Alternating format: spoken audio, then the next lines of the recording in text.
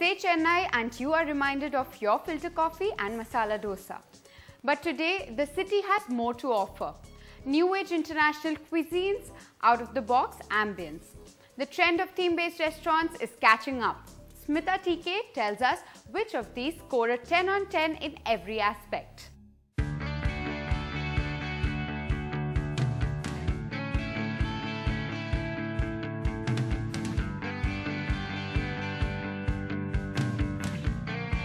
Date night in a prison cell, cappuccino on a cycle, dining with thousands. Welcome to Chennai's world of quirk and charm.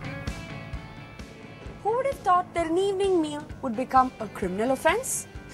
Chennai's favourite jail, Kaidi Kitchen. You can take your seat behind bars as your hosts dressed as jail wardens and waiters in striped prisoner outfits take your order.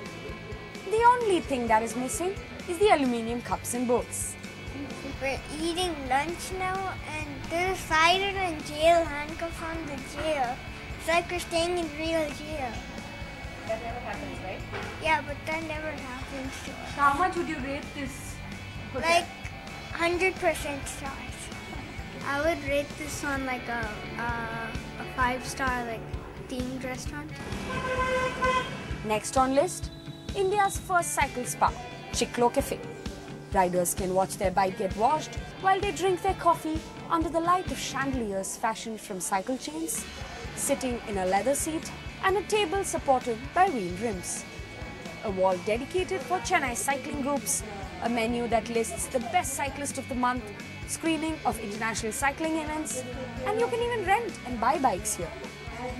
Cycling is a craze in my group, so they are still pushing me that I should also start cycling now. You never know, I might just start cycling with them.